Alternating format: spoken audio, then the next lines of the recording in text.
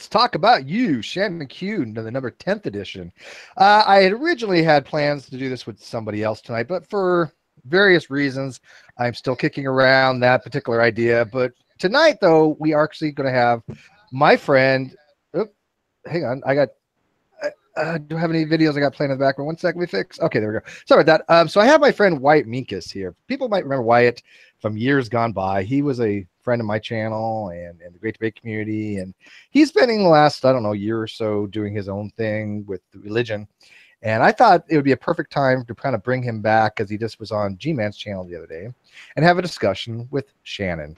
So we're going to do a Let's Talk About You with Shannon Q. Shannon Q is going to kind of get to know him a little bit, talk to him a little bit. They're going to kind of exchange their ideas and positions. And then maybe towards the end, I'll kind of jump in only because I haven't really talked to Wyatt for a while. And, you know, he used to be pretty tight. So, right, Wyatt, we were tight, weren't we?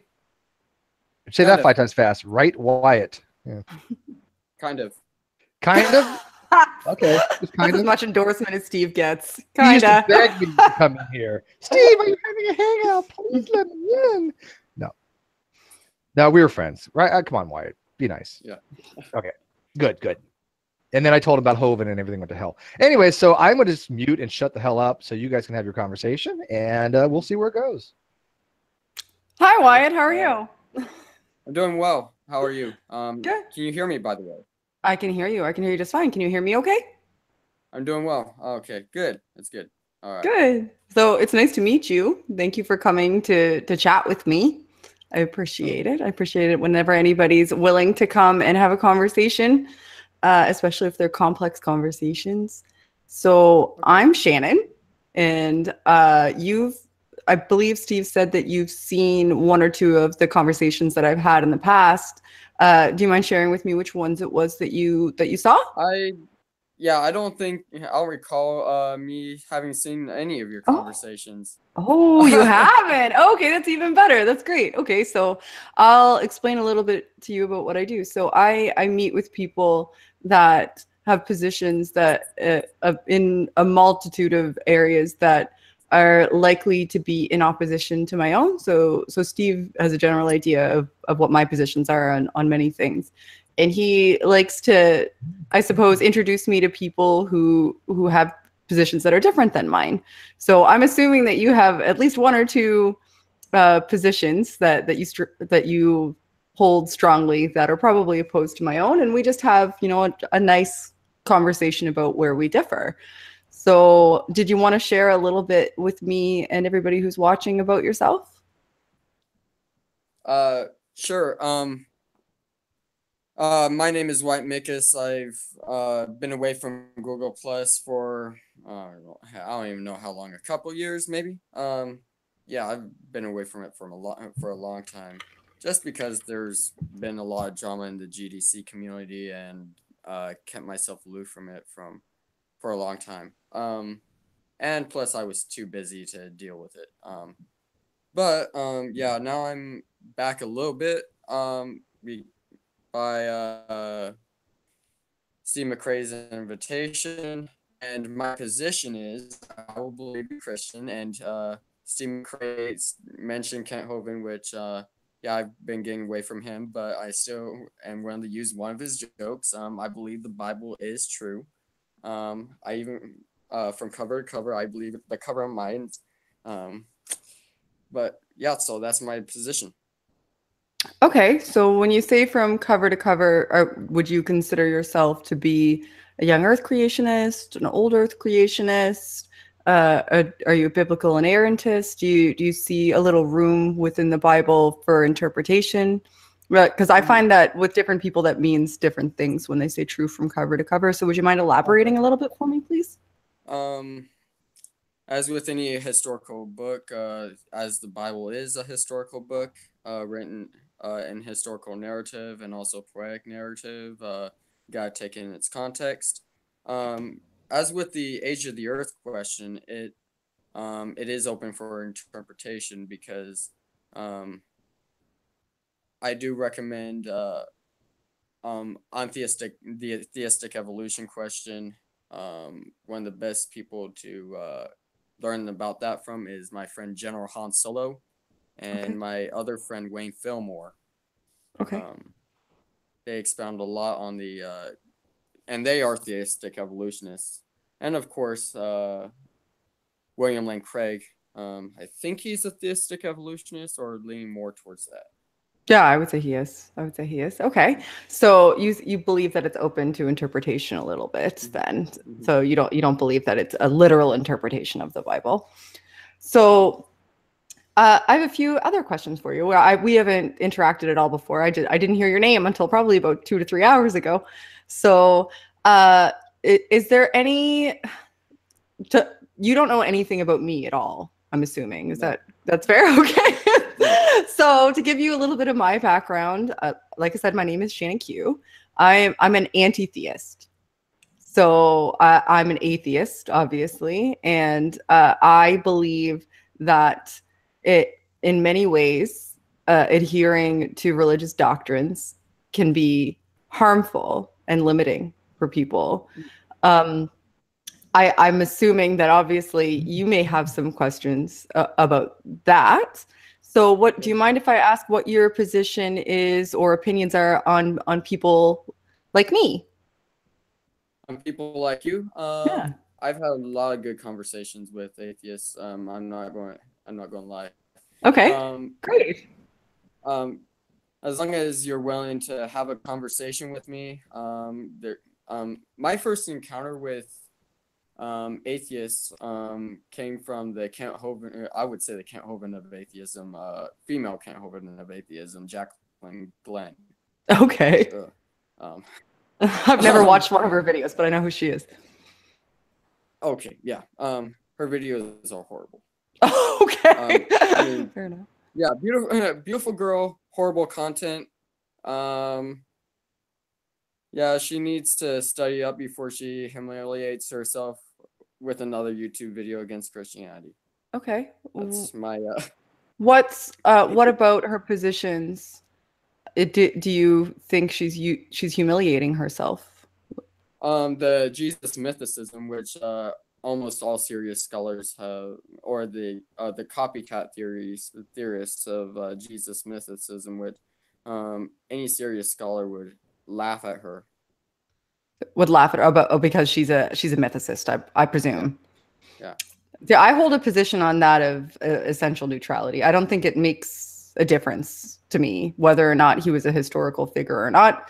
I still don't believe that he was any sort of representation of a god, as I don't believe in a god.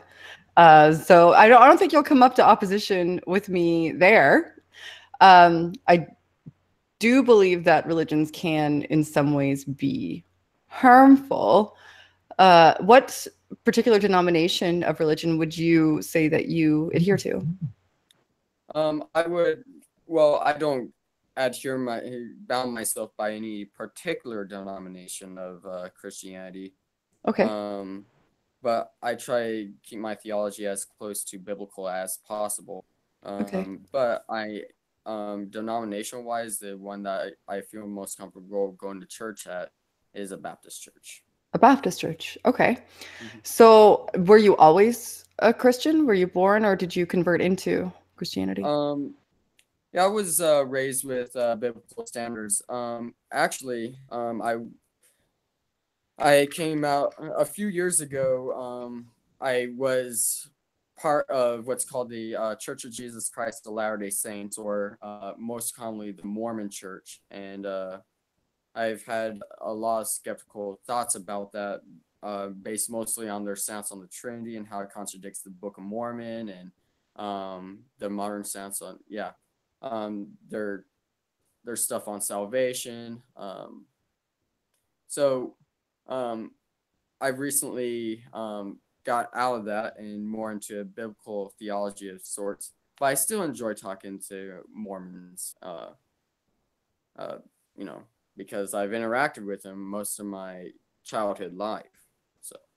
Oh, okay. So is that the denomination that you were raised in, or were you raised in a different denomination? When we first started going to church, around when I was, I think, 10 or 12 years old, on a regular basis, we started attending the LDS church. What's the LDS Church? Latter-day Saints? Yeah, Latter-day Saint Church.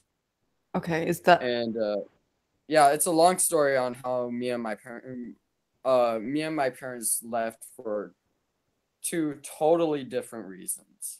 Okay. I left more because of the theology. My parents left for more personal reasons. But I prefer not to share that. Oh, no, absolutely. You don't have to share anything that you don't feel comfortable sharing. Absolutely not. And I'd never push it. So, so right now you would identify as non-denominational, but the church that you attend is a Baptist church. Mm-hmm. Now, you have a YouTube channel as well, I'm assuming, or so I've been told. Yes. Yes, I do have a YouTube channel, and it's my name. You can find it easily. Okay. My website, blazeofhope.weebly.com. I've had debates with numerous people, had discussions with Steve McRae.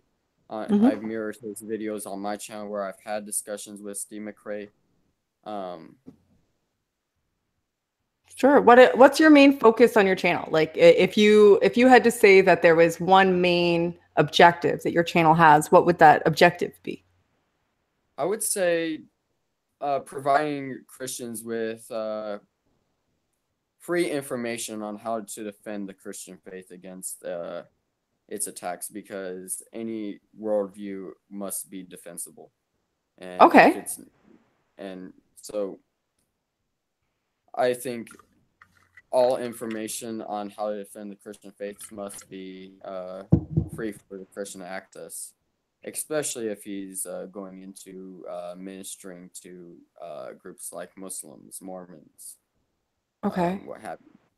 So I've always had difficulty understanding the concept of defending the faith. When you say defending the faith, what does that mean? Does that mean that if somebody is raising a question with you, it's a manner with which to justify your own individual position, or is it, or does that mean to you that to the public you're defending the stance of being a Christian?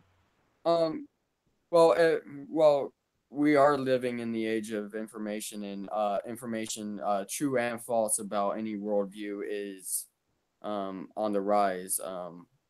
And with that would come objections to Christianity, both good objections and, what should I say, dumb objections, even objections that were long gone or should have been dead a long time ago. Like with the Horus theory, that should have been gone a long time ago, or being raised on the internet again, you know. Oh, the Horus theory. So is the Horus theory that you're referring to the theory that Jesus was a narrative character that mirrored the other similar mythologies that predate Christianity, such as Horus? Yeah, and it also conflicts. The post hoc ergo propter hoc is the fallacy it commits, but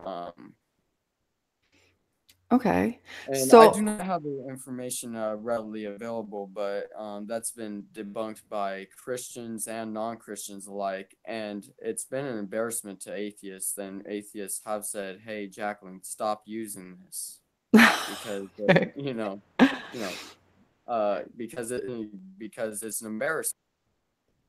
First, okay, so that's not an argument that I know a great deal about. So to tell you a little bit more about me, I came to my atheism via reading the Bible. Essentially, I was a very, very devout Anglican. I was a Christian, and I came to a point in my life where I turned to my faith in order to, I guess, look for support in a time of difficulty. And I had realized that I had only ever had my understanding of my faith dictated to me. I had never actually investigated it myself. I'd never really delved into the Bible. So I decided I was going to read it cover to cover with the expectation that would re-solidify my faith. And it actually had the opposite effect. So the Bible is essentially drove me away from Christianity because it posed a lot of questions to me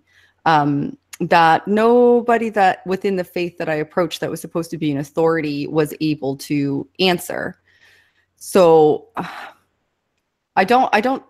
which is one of the reasons that I said that the historicity of Jesus isn't particularly relevant to me, or something that I've really invested myself in researching, because I found the contradictions within the Bible and some of what I saw as morally negligible or morally reprehensible actions that God himself took drove me from the faith and made me realize that this perhaps wasn't true. And that was a difficult thing to go through.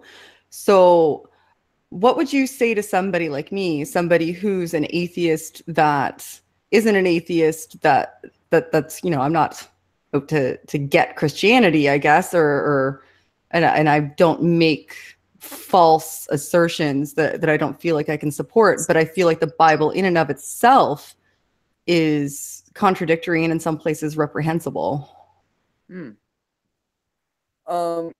Yeah, I've heard that before. And well, first of all, yeah, we're not even going to get into that. We can get into whatever you want. I'm really easy to talk to, I promise. I've got broad shoulders. I can take it. Okay. Whatever you gotta say it. I'm good. Okay, so someone like you, that you find something in the Bible reprehensible, would you, if you raise an objection that when you claimed at this point the Bible is morally reprehensible, the God of the Bible is morally reprehensible at this stage, and someone actually answered that objection, would you still raise that objection? If somebody gave a cogent counter argument, I'd absolutely be willing to, I hate to use the word concede, but I'd be willing to reconcile that point. But I think there's so many points that it would be difficult to get through all of them. But if you would like to want to try, if that's the exercise that you'd like to go through, I'm happy to do so. Not anywhere near a biblical scholar. So okay. That's fine. Nor am I. We're on an even keel. I would recommend a book. I think it's Is God a Moral Monster by, I don't even remember his name, but okay.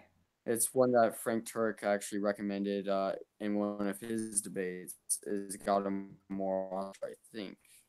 Right. So what's the crux of that book? That book is to, I think, answer some objections that atheists raise against the God of the Bible. And actually, I actually had a question from an atheist that I actually did not have an answer to. And I feel as people raise objections, and this is why I've remained a Christian all this time, that every time an objection comes from a non-believer that I did not have the answer to at the time, I have found answers either by searching it or by my good brothers in Christ that have actually had that to them, and they've actually had their objections answered, or that objection answered. And so they relay it on to me. Okay. Have you ever had any individual objections? So when you read the Bible, did any objections come up for you, or did you accept it all and not have any objections when you went through?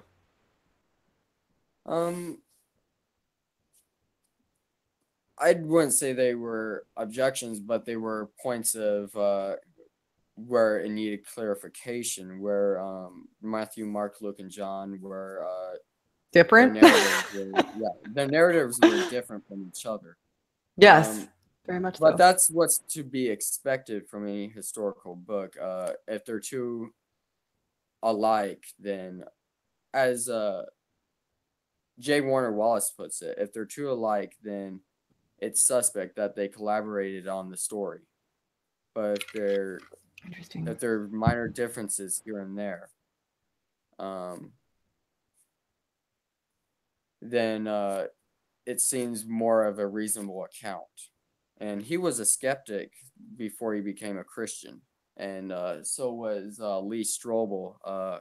Book I got here behind me is A Case for Christ. Indeed. Yes. Good old Lee Strobel. He was a reporter, I believe, wasn't he, before he converted to Christianity? Yeah. Right. Okay. So I haven't read that book. So you came up to the differences between the gospels, and the way you were able to reconcile yourself with the differences between the gospels was that if they hadn't have been different, that would have been suspect, as opposed to okay. So Well, I would find you it. Did you expect- not find that they escalated though? Like if you put them in the order that they were written chronologically, I can't remember the exact order right now. I'm so sorry, but you can see that Mark, see that there's almost an embellishment of the story. I think things like that Actually, are difficult to me. actually, it's interesting that you raised that objection. Mhm. Have you watched any Muslim versus Christian debates? I have not. No. Is it something that Okay. you do as a pastime or as a As point a of pa- interest? as a- Well, as a point of yeah. interest. Sorry, that was the wrong word to Okay. choose. Okay, so a guy named Shabir Ali, who's one of the best scholars, one of the best scholars in regards to Christianity as a Muslim on the topic, has pointed out that Mark comes first, then Matthew, then Luke, then John, and Okay. he makes the argument for the deity of Christ, for instance, that from Mark that there's literally little to no evidence that Jesus claimed to be divine or was divine, and then it evolves the theology later on. And I mean, I laughed and called him a bull-faced liar right to his face, but I'm not gonna Why? call, you Why know, why though? because Why is that a foundless thing to why a bit because if you take a plain reading in order, do you not see how somebody could see it as being embellished? Like the amount of people that well, found it, that one of his the ascent earliest into heaven became just far more glorious by the time you get to John. Mhm. No. Why is Well, it I mean, even baseless? if you're, yeah, well, I think it's baseless because in the earliest gospel that he would claim would be Mark. Right. Mark actually has a claim by Jesus that he has a kingdom that will never pass away. All nations shall serve him. He actually makes that claim, and for him to say that there's no evidence in Mark to substantiate that Jesus is divine is ludicrous, because we have in the earliest gospels that very writing, the earliest gospel according to his standards. So that one point I can see. So you've attached yourself to one of the points in the At argument least. that that there was no evidence within Mark that Jesus was divine, but that passage to your mind and that's a fair statement is evidence. So what about the remainder about the escalation of his story and how it seems as though it's legend building, as though people are expounding upon it to make it more glorious and as you look at the chronology. I think there is a little bit of evidence behind that, but I think the evidence is weak to say the least. Okay. That's my opinion. It's weak. Okay. What about it is Um, weak? that there's another passage in Mark, and Muslims like to take things out in the Bible out of context all the time. Where you read two verses later where Jesus said, why do you say I'm good? There is no one good that besides God alone. And then two verses later, it actually contradicts what the Muslims are claiming that Jesus said. Um, you, pick up, sell everything you have, pick up your cross and follow me. Now the question is, if Jesus was not claiming to be good, is denying his goodness, why would he say follow him? Why would he have said? Okay, so the first passage says that he's in Mark. Do you mind repeating the first passage for me again, please, Wyatt? 18. Somebody came up to him and said, hold on, good master. Yeah, and then Jesus says, "Why do you call me good? There's none good besides God alone." Okay. And then a couple verses later, it says, sell everything you have, pick up your cross, and follow me.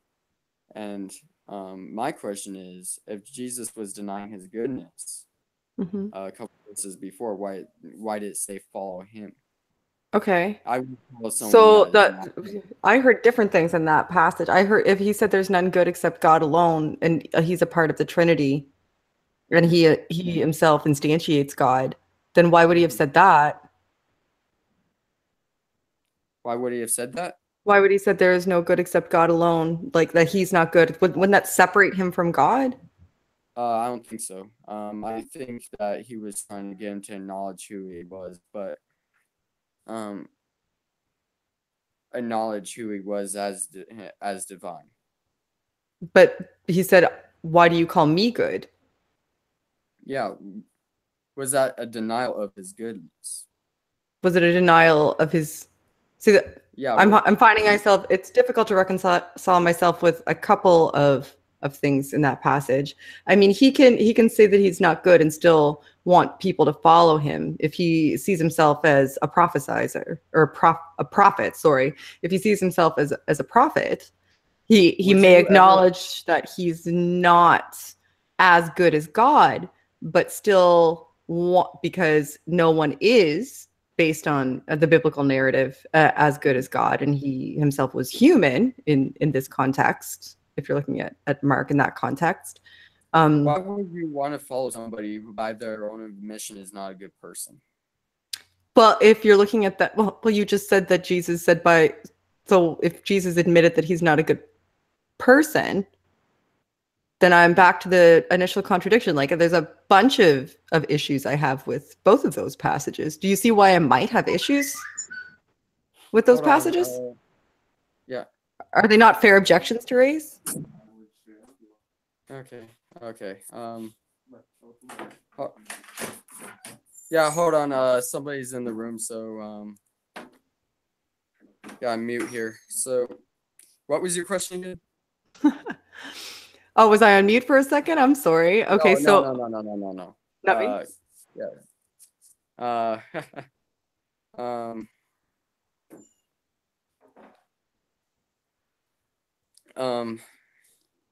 Yeah. So what was the question again? My question? So my question was, I have a couple of questions about that passage. If he said no one is good except God alone, wouldn't that be him admitting that he was separate from God? I wouldn't say that. No. Okay. I think that is bringing into the passage. Okay, but he flat out said that why would you call me good? No one is good except for God alone. And then you say that but then you say, why would people follow him even though he just said that he wasn't good unless he was God? Yeah. So do you believe that the people innately understood that he was God? What reason would they have to follow him anyway if he had just told them that he wasn't good? I think, well, he didn't tell him he wasn't good. He asked a question. You're running into that, saying that just because he asked a question, why do you call me good? But after that, didn't he say no one is good except God alone? Yeah, no one is good but God alone. I think would be an admission of his deity, especially when it comes a couple verses later. Okay, let me understand. Can I just want to stick on this because I'm not understanding. So he said, why do you call me good? And I want to understand your logic because obviously there's a reason that you interpret it that way. So if I'm understanding the way you see it, he says, why do you call me good?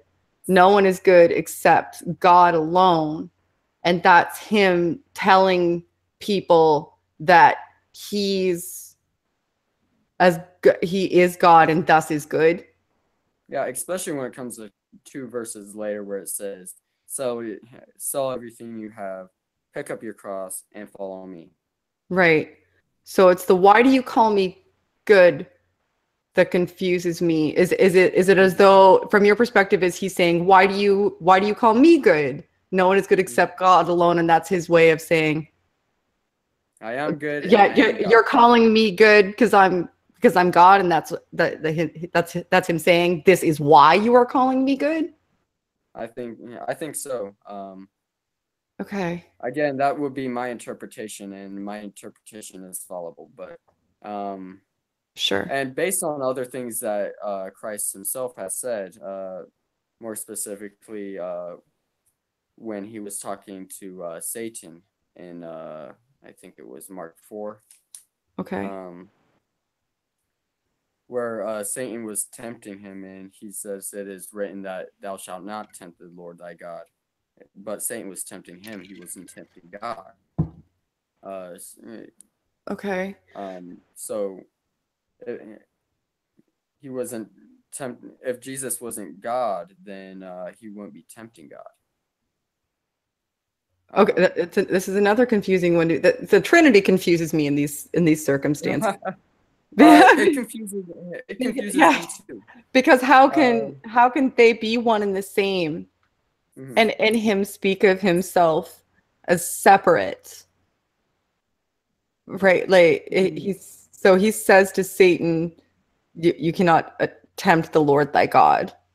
So is he referring to himself in this context as God? I think he is. Okay. Because he wasn't tempting anyone else but Jesus, right? Right. Okay. Correct. So what's the meaning of that passage from your perspective? The meaning of that passage is, and then a couple verses later gets even more interesting. Okay, I'd love to hear more about what you think. Okay. It says, worship the Lord thy God. Him only shall you worship. So now he went from I am God to now worship God. So it's I am God, worship me. And I love the Muslim objection. It's a lovely answer to the Muslim objection. Where did Jesus say, I am God, worship me? So I like that passage. I've fallen in love with that passage when it comes to the deity of Christ. And yes, I know the Trinity is, tough to understand. Tough to understand. It is, especially when he looks and says, my Father, why have you forsaken me? When he's on the, it's difficult. Can you understand from my perspective how it's different to reconcile a lot of those things? It seems like his narrative seems so much like a human narrative, particularly in Mark. And he's very humanized. So it's and he doesn't, he speaks to God. That would be speaking to yourself. Like, why would he be asking God questions if they're one and the same? Why would he be praying to him if they're that would be a modalistic concept, not a Trinitarian concept. Have you studied the difference between modalism and Trinitarianism? No, I have not. Fights a little while back during the Council of Nicaea, where modalism would say that yes, the Father, Son, and Holy Spirit are one and the same.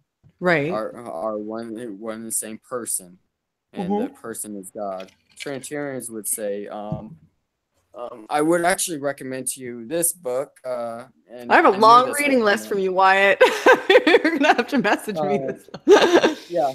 I actually would recommend this book from a. Have you heard of Dr. James White?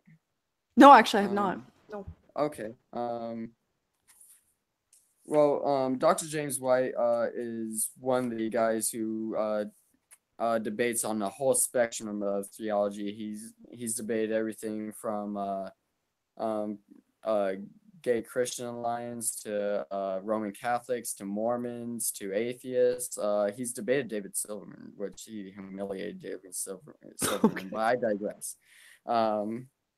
But his basic definition is within the one being that is God, there exists eternally three co-equal and co-eternal persons, namely the Father, Son, and the Holy Spirit. Now, that is a summary of what's called the Athanasian Creed, which came out shortly after the Nicene Creed in the 400s AD. Okay. Which expounds on the Trinity in more detail. Actually.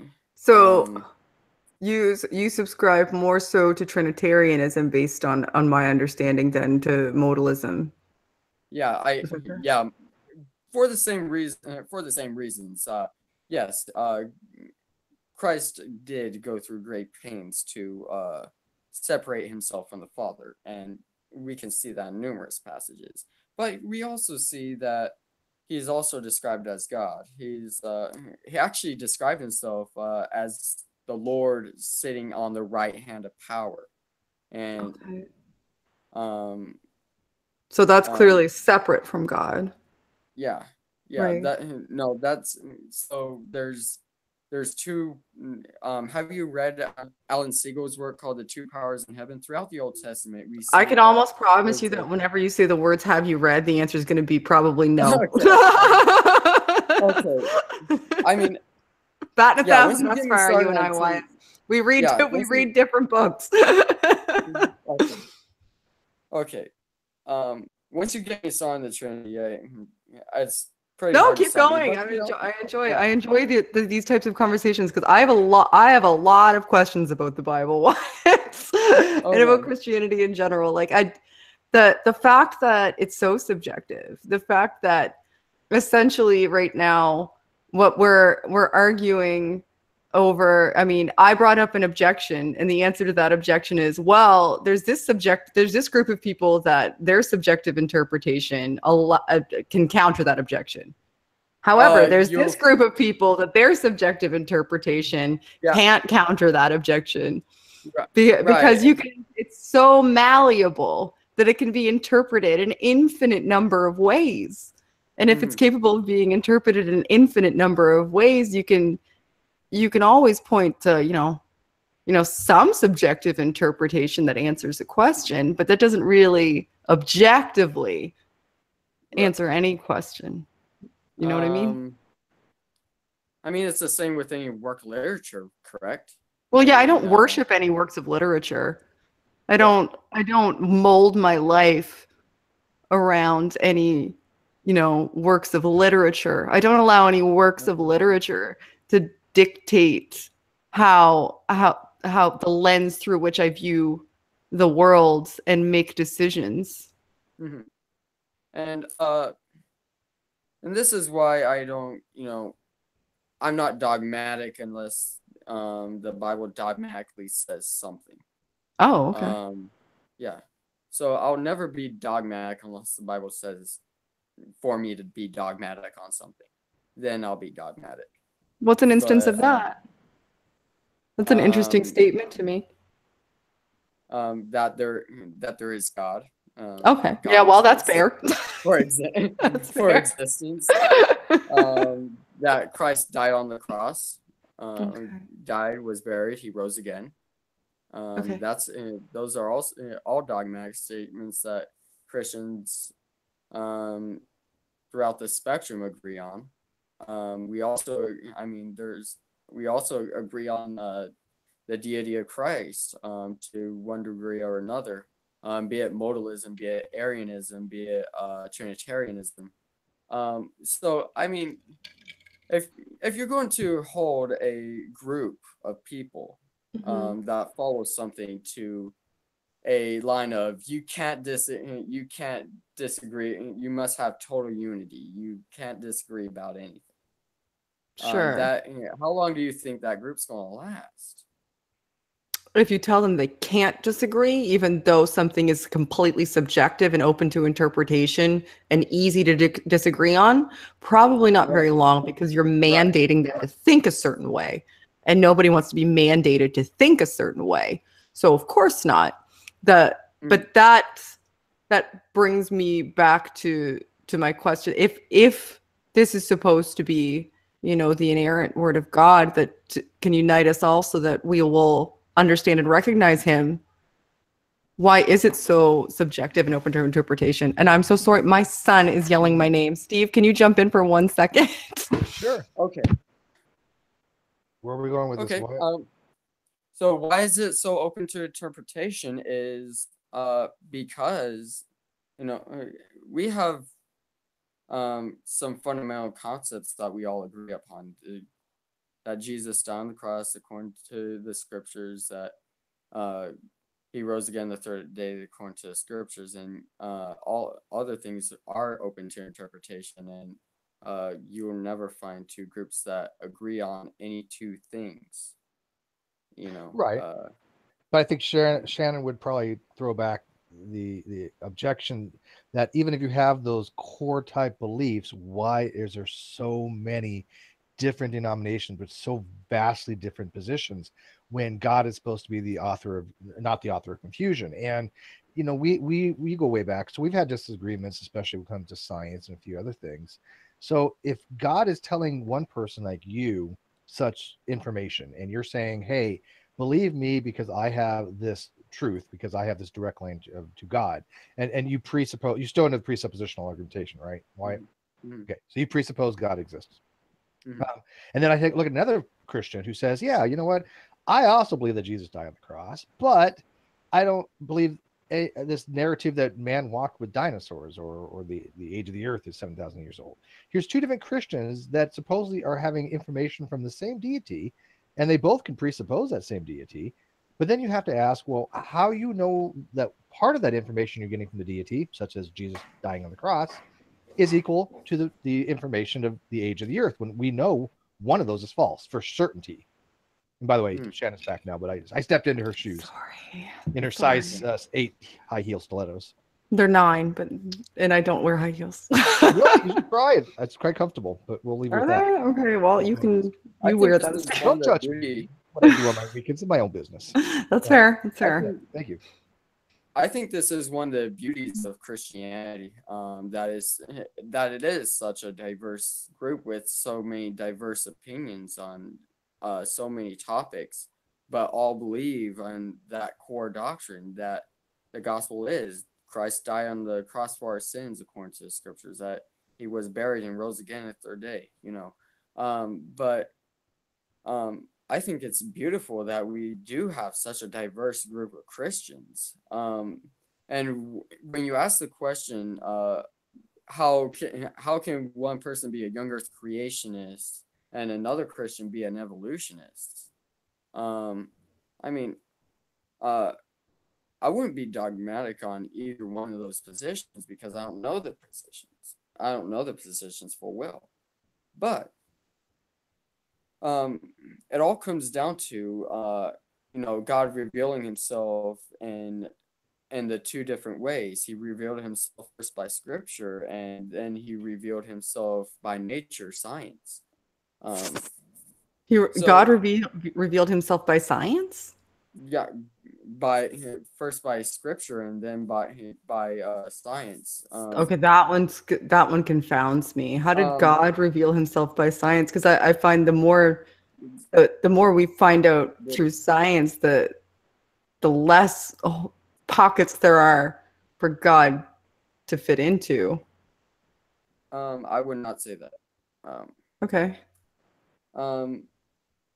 Back when they and this is a bit of a history lesson. Back in the 1940s, I believe, the Big Bang Theory was first being theorized. And actually, I learned this from what's his name, King Crocoduck, in his debate with Kent.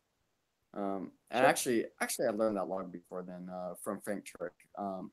It was a theist named George Latimer. I think his name was, who was a Catholic priest at the time, and Lemaitre. Mm-hmm. Yeah. Belgian priest. George Lemaitre.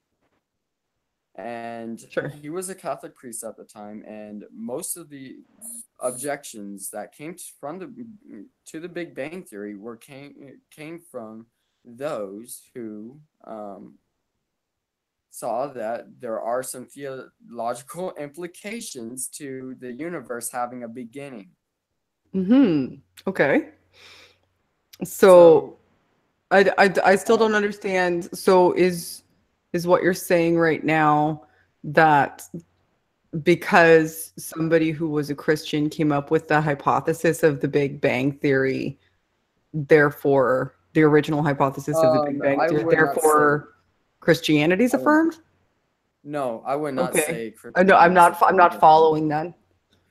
How that's the response. Statement, but it's interesting to see that the Big Bang prevailed in light of people. The very people who opposed it were people who saw theological implications to the universe having a beginning.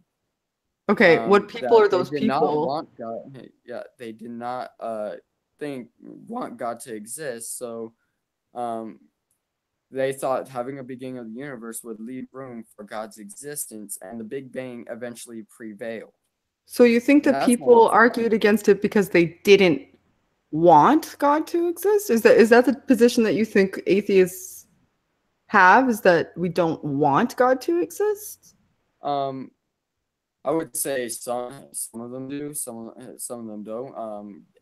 Why? Because it seems almost like you're assuming those people's positions. Like, what evidence do you have that the people that spoke out against the Big Bang Theory did so because their motivation was that they didn't want there to be evidence that God existed? I would say please watch the debate that and I actually agreed with King Crocoduck on this one point. Okay. Please watch Kent Hovind's third debate with King Crocoduck, where he actually brought up the scholarship on that topic. Kent Hovind brought up some scholarship? No. No. Okay, Crocoduck. Yeah. Okay. Yeah. My brain Kent almost Hovind's exploded. saying- What? No. Hovind is totally oblivious to probably reality. Anything actually, Oh, Kent Hovind. You gotta give him credit. He's been locked up for 9 years and out of touch from the outside world for over 10 years. It was bonkers before that. You gotta give him room, but I think he has a lot of catching up to do in that regard, and a lot of repenting to do. But he needs a new slideshow. That's another topic. It's a brand new slideshow. That guy he needs to retire his old slideshow and get a brand new one. Yeah. So okay, back to this though. Sorry. So Kent Hovind amuses me. So I still don't understand so many things. Every time I have a conversation in the Bible, I raise objections, and I find that I'm either told to read a book, or I'm told, well, watch this thing, or I'm told, well, based on my interpretation of it. Well, yes, you see how it's hard for me to reconcile myself with that stuff. Like I went through a phase in my life where I wanted desperately nothing more than to believe what I already believed, to continue believing it. And I got to the point where you don't choose what you believe, or I just couldn't anymore. I just couldn't. I read too much. I had too many unanswered questions, and too many things contradicted themselves, and too many moral questions. It was the moral questions that really, really just drove me away. Like reconciling myself with the things God himself did. Like, I mean, God committing genocide on multiple occasions. Like that, I found that rough, right? God commanding other people to kill, right? The slavery, the rules around rape. I mean, if this book is supposed to be our moral code, it's some of those laws that are given in I think in Deuteronomy and Leviticus, Mhm. a lot of them were man's laws. Where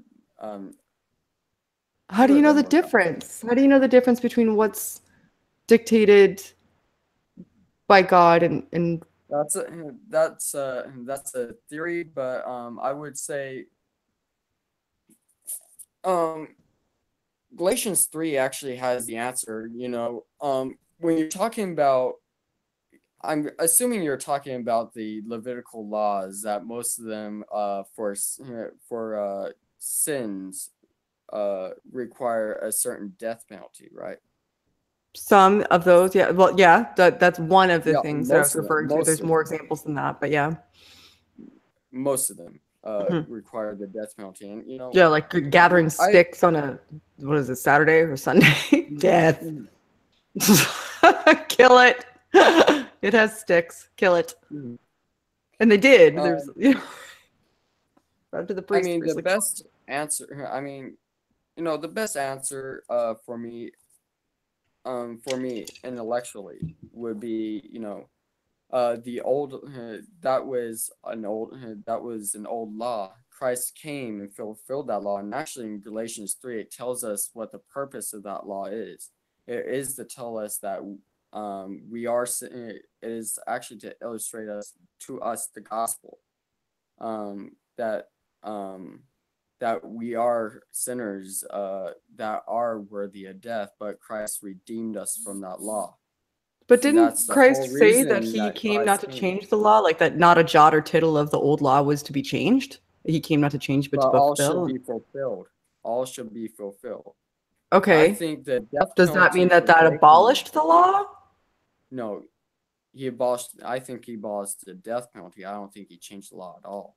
Okay, it's the I think that I struggle with. It means that this is the way, for what that sounds like to me is that this is the way that I personally reconciled myself with that Mhm. particular difficult thing to reconcile yourself with, is that this And is the thing I actually, tell myself so that it's okay. no, this is not the thing that I tell myself. I get this from the writings of Paul. Paul mentioned this. The Apostle Paul, right? Okay. Yeah. Okay. The Apostle Paul Oh. was really big on justification by grace through faith, and that the old law was in fact, that the punishments of the old law were in fact done away with, but were in fact used as a tool to make us recognize, according to Galatians 3, that we are all sinners in need of a savior. So, whoa, okay. Yeah. Whoa. So God mandated, killing people for a bunch of different stuff so that he could prove to us that we needed a savior, so that we would be ready to accept a savior. He spent thousands of years just, you know, arbitrating atrocities amongst the people he created so that the people he Well, what created did would be the ready to receive a savior.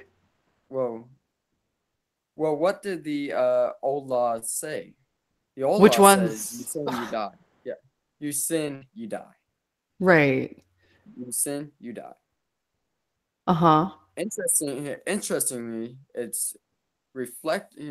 So the summary of the law is actually given in Romans 3:23. For the wages of sin is death. Right. What's the next phrase say? But the gift of God is eternal life through Jesus Christ our Lord. So it changes. The But old why do it to ways begin of with the law. though? What? Why do it? I'm still finding it difficult to understand why do it to begin with. Like why would the punishments be death?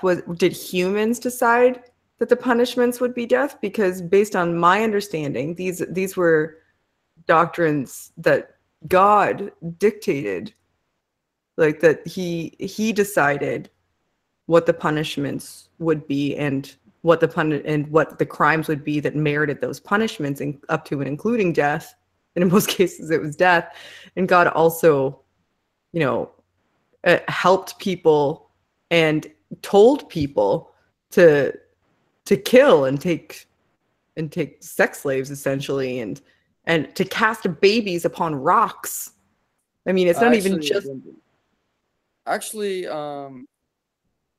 yeah, I mean, those specific ones, I've heard them. The whole You're talking about the psalm where it says, "Happy is the man that casts his babies upon the rocks." No, I don't think That it was was actually songs. It was yeah, it was no, it they was went a into psalm. it. Sorry, go ahead.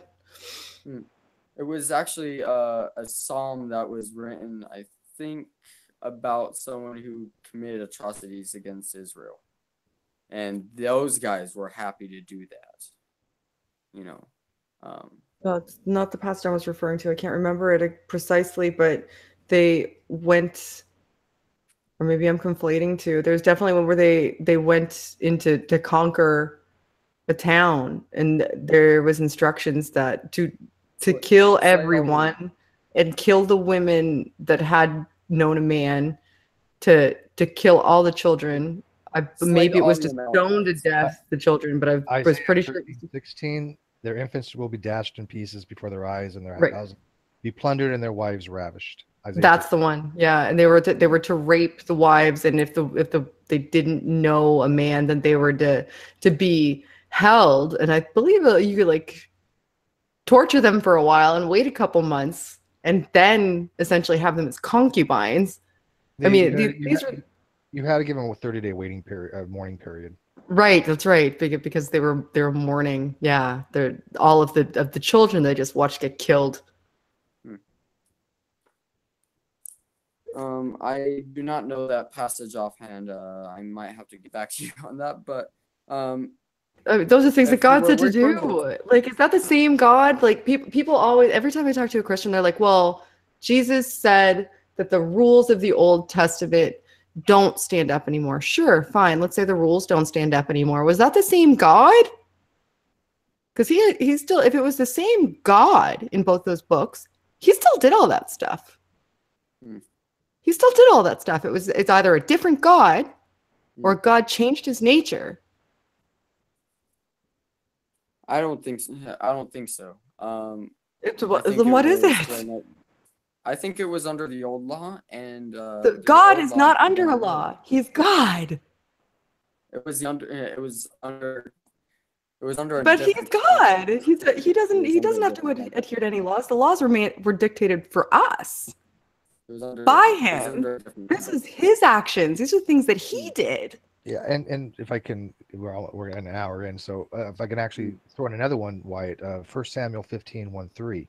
That's when Samuel had been talking to Saul and says to go out and strike the Amalek and devote the destruction all that they have. Do not spare them, but kill both man and women, child and infant, ox and sheep, camel and donkey. Yeah, it was a pretty direct commandment to go commit genocide as well as kill the livestock. Yeah, that was the word of God, the Lord. Thus they say it, the Lord of hosts. Mm-hmm. These are my problems. No one's ever been able to give me good answers to these questions. I actually found an answer on that a long time ago. I don't really remember what was. I'm going to have to send you some stuff on that, but yeah, I didn't prepare for this. Me either. Yeah.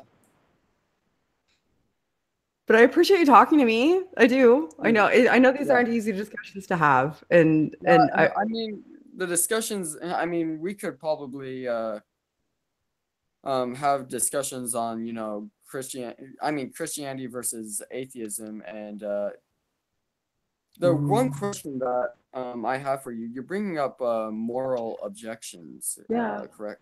Okay. Mm-hmm. So I'm ready. I've heard this. Okay. You would consider yourself a subjectivist or an objectivist, or subjective? How would you consider this? Objectivist? Based subjective on with an S. Morality is subjective. Yeah. Okay. So hang on. is it Subjectivism? subjective? Wyatt, subjectivism and subjective morals are completely different things. Okay, well, I'm saying I believe that morality is subjective. Okay. That's what I Moral thought you were referring subjectivism. Okay. Morally relative. Okay. So the question I have is, if it was right for that time period, why would you say it's wrong today? Why would you post your morals on another culture? I'm not imposing morals on other culture because that time has passed, Mhm. right? So I'm You're saying- looking at you're that saying- culture through the lens of current morality. So Okay, here's what I would say. You know what? You go ahead, and then I'll finish. Go ahead. So the problem with you're saying what those guys did was wrong, okay? Right? Sure. Okay. I'm saying what So God did you're was saying- wrong. To be clear, I'm saying what I think God did is wrong. Not even just Okay, those no, people. What God according to did. according to your own subjective morality, but what Right. you think is wrong is what another person would think is right. That's not necessarily true, but yeah, but potentially, sure. Okay, so why would you impose? I mean, Christians are condemned every day for imposing their morality on the culture. So Sure. I would say you're doing the same thing. And that I'm not context. imposed. Oh, okay, so that's in present tense. No, this one I'm gonna respond to. I know we're probably gonna go over, but I'm gonna respond to this one. So you're confusing tenses for starters. I'm looking at what you described as an historical tense through the current standard moral lens. So the lens that, I mean, we would both agree that casting babies onto rocks based on our current moral understanding, yours and mine, is not okay. We don't cast babies onto rocks, right? It's not a thing that we do. Sure. Well, I'm going to use that just because it's a glaring example.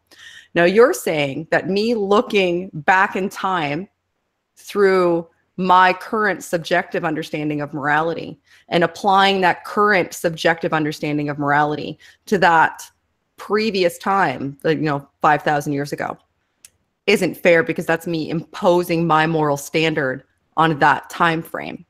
Well, if we were So that, both- just let me finish this thought, please, and thank you, Wyatt, please, because this one gets me a little riled. So, to me, that's evidence that morality is subjective. Because what that means, in order for this to be the case, in order for me to be imposing a different moral standard on that time frame, you and I would both have to accept that that's not okay. And we would have to admit that in that time frame, they perceived it as okay. If they perceived it as okay in that time frame, that would mean that their morality was subjectively different than the morality that we're acknowledging. Now, if that morality was different than ours today, admittedly so, because you're saying it's okay back then because based on that time frame, through their perspective, through their lens and their culture, based on their understanding, they didn't see that activity as immoral. That's a tacit admission that the standards of morality are different now than they were then. And if there's a tacit admission that the standard of morality now is different than it was then God's objective morality dissolves. Because if that was moral then, and God's morality is objective, then that should still be moral now. What's up? Hey. Oh, and mute. Break time for Wyatt. Okay, Wyatt, if you need a break, we can cover. Is he taking a break? I don't know. There's a party going on in Wyatt's room. Hey, if you got a hot date tonight, Wyatt, we understand. It's cool. That's right. Well, I take break dates. If you need a break for a date, you go right ahead. I think you broke him, Shannon. I broke Wyatt? Oh, I didn't want to break Wyatt. I like Wyatt. I like Wyatt. No, Wyatt seems like a nice go ahead. dude. You gotta do Wyatt. Yeah, I'm kind of curious where he's going with this because Me too. I happen to find meta-ethical theories interesting, and various views for morality. I don't fully understand them. I think it's one of the most difficult subjects in philosophy, but I find them to be fascinating. Like I was thoroughly thrilled to find out something called I ever heard of ideal observer theory? No. It's a meta-ethical view that's based upon what would a hypothetical ideal observer do. If you have such a things where propositions, the sentences are propositions and they do express a truth value, and that at least a few of those propositions can be true, then the ideal observer theory is basically whatever X means to be good is what an ideal observer would kind of do to think X is good. That's the way I kind of interpret it, which is weird because it's an odds with error theory, which I've been reading on lately, and I find error theory to be really makes a lot of sense. And error theory basically says all moral propositions are untrue. Oh. And that there are no such thing as moral propositions because there's no such thing as a certain property. Like if I say stealing is wrong, then you can't insubstantiate the word wrong with property wrongness because there is no such property as wrongness. It's called argument from queerness. And I've been reading up on that because I was asking Ozzy and Darwin's Greatest Hits and other people for information on Mackey's Darwin error theory. And I find it to be very interesting. It's a very interesting moral meta-ethical theory. And I think that when you have somebody who's a Christian that just says, look, the only way you can have morals if you have objective morality and it must be grounded in a deity, I think they negate all other meta-ethical views and by fiat. And I'm not sure why they do that. It's like they just assume none of them are valid. Yeah. Okay. Wyatt's back. I'm back. Wyatt's back. Wyatt had to leave. Wyatt had to go outside. Yeah. Wow, did you like? I live with roommates. All right. Would you just like inside? Did you like do like some magical transporting or something? No, you saw me walk through the halls, right? No, I was actually looking at Shannon. I was talking to her, so I wasn't really paying attention. Okay, go ahead, carry on. Right. And hopefully I explain that meta-ethical stuff. But I like it actually outside more. Explains God's nature. Oh, Wyatt. Look at the trees. Look at the trees. Okay. Look at the trees. And let me clarify, by the way, for Shannon, you suggest that all types of morality is objective. I mean, you do agree there's like descriptive moral relativism where certain cultures do have, things about morals. Are you advocating the position that it's only subjective morality, that's the only thing that can exist, or you can have some objective morality as well? You just don't need a God for it.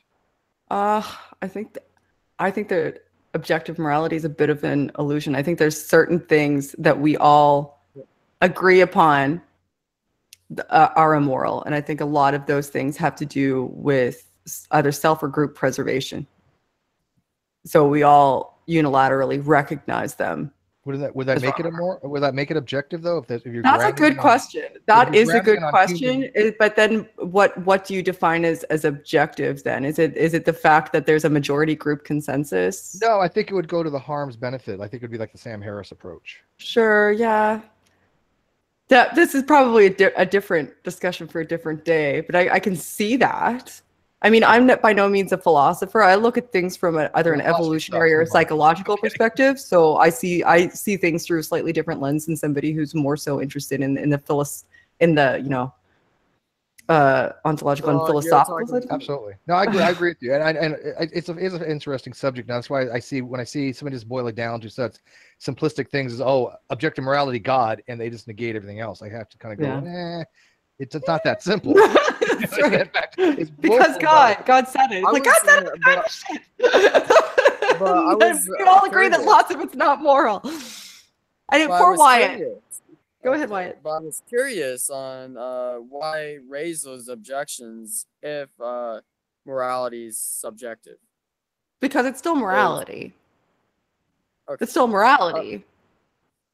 But if morality is subjective, then what's right for you may not be right for someone else. And then if you're calling that immoral, then you're doing basically what I've heard many secularists accuse Christians of doing, which is imposing your morality on other people. Who am I imposing my morality on though at the moment?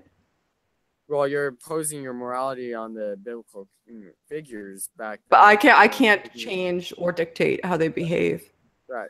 I can only interpret what their behaviors mean based on now. Like if we look at it in the current context, this is the way. If these people were acting in this manner right now, this is how I would feel about it based on my particular moral perspective.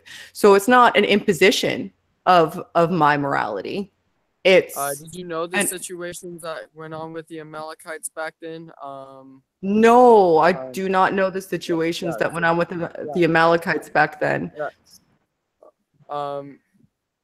If there was sufficient ground for I believe that God does have sufficient more reasons for doing anything and everything that he does. Okay. So because he's God, it becomes moral? Which horn of the youthful dilemma are you taking on that, Wyatt? I mean, does God do stuff because it's moral, or does he command things because it's moral? Yeah. I think he commands things. I think he commands things because he's moral. So he commanded he has morally sufficient grounds for doing anything and everything he does. So what he commands on an offhand, not having studied this subject of the morally reprehensible God in any way, I've looked at passages such as the bears, for example. Oh yeah, they made fun of the bald guy, and then the bears killed the kids. That one, yeah. Actually, that was fun. Those guys were not kids, according to the Hebrew. Those guys were young men. Okay, well then it's okay that the bears killed him because they didn't like somebody's bald head. And those guys were actually standing on holy ground, which means they were like that's the hell you want to die on. Oh my gosh. But I think that's where apologetics come in, right? Oh, they weren't really kids; they were just pre-adults. But yeah, exactly. It's okay to kill adults for making fun of people, but not kids. It's the line. Those weren't kids, and according to the Hebrew. Sure. It's still a reprehensible. I mean, it's not. If I made fun of you and you shot me in the head, that I feel like that wouldn't be a measured response to me making fun of you, which is essentially what happened in that passage. They made fun of a guy, and that was just shortly after the talking donkey too. Like that one blows my mind. There's so many talking animals. So many talking. That confuses me. Like all of it confuses me. And the people saying, well, you have to ignore the Old Testament because the New Testament replaces it essentially. So you just forget all that stuff. It's like, why is there even an Old Testament then? Why? Well, because we needed to set the context for what Jesus was. I was like, well, then why was God doing all that stuff? I mean, he's God. Why did he have to just like create? Why did he have to just make 2,000 years of just like terror-ridden, genocidal, like horrible, really immoral, just reprehensible like behavior? Why did he just mandate and dictate that people do just awful? He works in mysterious ways. And then just decide, well, now my son's here, so I guess I'll just, no longer talk to people anymore and tell them to, rape and murder people. And I'll just be absent now because you're all saved.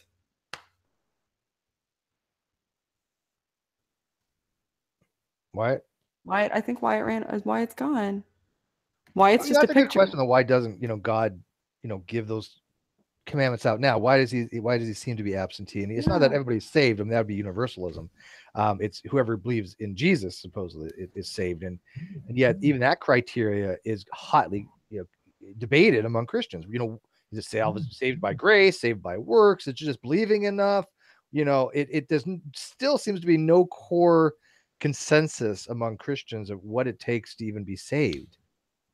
I know, and for people, I'm constantly the moral subjective, or the fact that my morality is subjective is constantly called into question. But I mean, Christianity itself is so subjective. I don't understand the problem with subjective. More open to interpretation and morality. Yeah, it doesn't say objective morality doesn't exist, and it doesn't really matter that there's so many different types of opinions on morality, right? If there's objective facts, there's objective facts. It doesn't matter what you and I think about that, right? That's why they're objective. And there might be objective facts. I have no argument for or against objective facts. I do, like I said, think that error theory is interesting, saying that there are no objective facts because they're all, untrue. But I don't really. I asked Ozzy this question the other day about arguments against moral realism. I love Ozzy. Who Yeah, I'm just kidding. He's definitely my go-to person for these kinds of questions because I don't understand moral arguments very well. That is a weak spot in my philosophy. I admit that it's one of the most difficult subjects out there. To me, is morality and modal ontological things, modal realism and all that. Don't get it. Never will understand it. It's beyond my pay grade. Have you ever looked at that stuff, modal ontological stuff? No, I haven't. I don't read a great deal of philosophy, really. See, its intersection with psychology, perhaps, is where I would enter into it a little bit, but I don't overlap there. Sure. Yes, absolutely. Of course. What's the argument There's against an overlap of philosophy in almost any scientific field. Like I had somebody ask me today, I'm just going to throw it out there because this was public. This was on Twitter, and I'm not throwing SJ under the bus by any means. SJ, I love you, Steph. So SJ, also known as Christian apologist, she has a blog, and she's been on the Non Sequitur many times. She's a great person. I actually really like her. Don't like some of her arguments though. And one of the arguments she had actually said to me, and I thought it was a very basal trash argument, was, well, without any kind of objective morality from grounding of God, then you can't say what Hitler did was wrong, right? That kind of really ridiculous argumentation. I find it to be so absurd. It's as though if you can't look at the dictated morality of God, which I think in and of itself is subjective, because you can talk to any 5 Christians and they'll all give you 5 different. Well, it's based on answers to moral dilemmas. Is subjective. It's based on God's beliefs, right? Right. But what I was going with that is, look, if you're saying that you have to have God that to know that that what Hitler did was wrong, then are you basing your morality on what you believe to be moral or what God believes to be moral? And if that's the case, if God didn't exist, would you inherently now be an immoral person? I don't need a deity to tell me that the Holocaust was, an atrocity. And my morals are not based upon what God thinks of the atrocities. But that's when you come up with that, but God wrote the moral code on all of our hearts argument. And that's such bullshit. Which means that what does it matter if we're atheists? Yeah, well, that's another good point. Look, if it's already on our heart, which I think is the understanding of Romans 1, then why does it matter if you believe in God or not, right? Because you're just borrowing from the Christian because view. we'll be condemned to hell if we don't. But they'll say you're borrowing from their worldview, right? Everything. Yeah. If it wasn't for Christianity, we need it. And by the way, no, we didn't run Wyatt off. He has a very bad connection, if you guys hadn't noticed. Bye, Wyatt. And Ozzy says he shouldn't be the go-to person on this. It's never been his area of interest. Yeah, that might be true. I know of a handful of people that do know a little about these topics, and I just kind of get most of my information from them. I admit that. But I don't understand a lot of the moral arguments like that. Why people would actually say, without objective morality, you can't say what Hitler did was wrong. Bullshit. That's one of the things that I find the most interesting and like to pursue the most is the moral arguments surrounding God, because that's what drove me out of it, was my inability to reconcile my internal intrinsic sort of morality or my understanding of it with what I was seeing in God. Because a lot of unanswered I'm more moral than God. I think they based on my standards. A lot of moral manipulations in order to justify some of the things that are in the Bible. Matter of fact, gymnastics for days. I didn't, when I was even a theist, I think we kind of skipped over the questionable parts. Like, I didn't remember anything about Lot's kids, his 2 daughters, getting him drunk and raping him. I didn't know about. I didn't even know that until I don't know, maybe a year or 2 ago, right? Are you serious? Yeah, no, never even crossed my. Why? I never heard of it before, right? Well, the Bible's a big book, okay, and I haven't read the. Which I don't even know how that works. Like, you can get a guy so drunk he passes out, and then. Well, I think it's a story. Usually. My question is, look, wasn't it Lot's wife that she turned around and God spited her? She turned into a pillar of salt because right. God told her not to look back on right. So that was a worse offense than what his daughters did? Yeah. I don't get he said, don't look at that town. He said, don't you look at Sodom. I don't see how that's. But you go ahead and rape your dad. I'm not getting my morals from that. Okay, if you look, you'll be a great people. If you rape your father, you're okay. I don't understand this, right? And I'm not trying to be mean or to theists like that. I just really like to know, if you're getting your morality from that kind of narrative, is it really moral? Oh my God, Paul. Silly wrong? girl. All morality is just about what's to be done with penises. The rest doesn't matter to God. Fair point. Yeah. Yeah. Well, God is I have great male. taste in men. Yeah. Paul. I have to go record a video, Steve. I know you do. We're going to wrap this up. Wyatt's phone died. He let me Poor know. So we're Wyatt. going to wrap this up. So I do appreciate it. There's not going to be any kind of after show. But if you got questions, put them in the video description. I got the links to Shannon's channel and Wyatt's in the video description. She actually is. I'm going to make a video. When is it going to be out? I don't fucking know. Okay, sometime within the next 5 years. No, I'm recording it tonight. So it just depends on how long the editor takes with it. Oh, it's up to the editor. Okay. Yeah. We all know who the editor is. Yeah. She's Not at me. 1.12 now. So yeah, she went Not from it. like 500 to 1,000 like in a week or something, just because people were looking forward to this video. So I know. I think I have like 1,100 or something you've now, got actually. 1,100, Yeah, I do. I have 1,110. shameless plug it. I'm not good at that yet. I'm not used to it. It's just called Shannon Q. There you go, Shannon Q on YouTube. Did you personalize your channel yet, or you still have the long URL? No, I didn't. I didn't do any of the You can things. personalize it. Just make it like Shannon Q. There's playlists there though right now, and there'll be a video there probably in like the next week to week and a half. A video. All right, and I might even make 2. Tomorrow. Guess what happens tomorrow? Matt Dillahunty. Yes, Matt Dillahunty, and he just tweeted out it today, matter of fact. So tomorrow at 3:00 Pacific, 6:00 Eastern, we have Matt Dillahunty with Inspiring Philosophy. It's going to be amazing. It's going to be on Is Religion a Positive Influence on Society? So I'm looking forward to that. And hopefully, I obviously don't think Matt's going to be able to stick around from the after show. If he can, great. Inspiring might. We'll see. I have invited a very handful of people to the after show already. So, and a few other people that I haven't yet, but plan to. So don't feel like left out. Anyways, guys, leave a comment on the video description what you thought of this. And by the way, be nice to Wyatt. Wyatt's a good kid. Yeah. I don't want to dog on him at all. He at least tries to make an argument. He actually debated King Crocoduck. He got annihilated, but he tried. And I think that is hope for him. I've seen progress. So he seems like a nice boy. He's a nice kid. So let's not be too mad. If you're gonna ask legit questions, I'll forward them to him. Okay. So. And thanks. All right. Good night, guys. Thanks.